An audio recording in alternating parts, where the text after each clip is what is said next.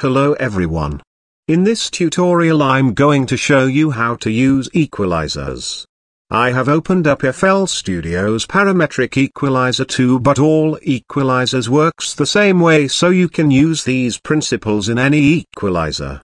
All the sounds you hear are made up of frequencies and they are represented on your equalizer from the lowest to the highest.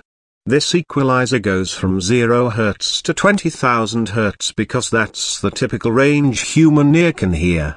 Sounds such as kick drums or bass sounds are usually present on the lower side of the equalizer. Pianos, leads, guitars and pads are usually present on the middle section of the equalizer, and sounds such as hi-hats and some percussive sounds usually goes to the higher parts of the equalizer. However, keep in mind that almost all sounds covers at least a little bit of every frequency.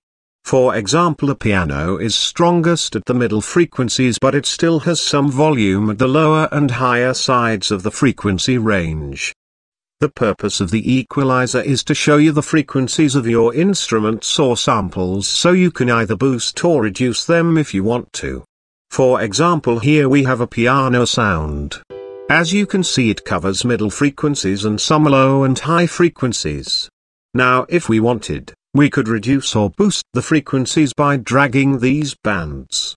If I move a band up, it boosts the volume of that frequency area you are currently at, or if I move it down, it reduces the frequency.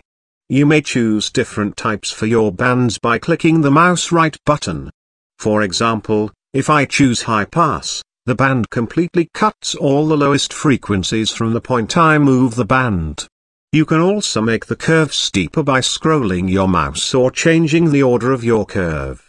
When you want to just reduce or boost a little bit, I recommend to use the peaking type for your band and scrolling with your mouse to get the curve steeper or more gentle.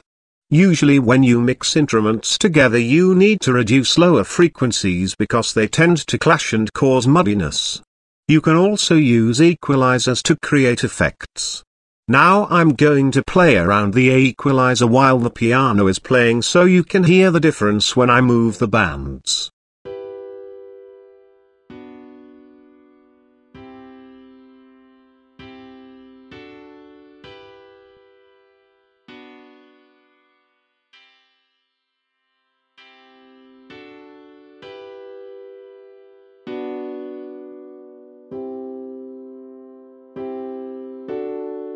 Thank you for watching and see you in the next tutorial.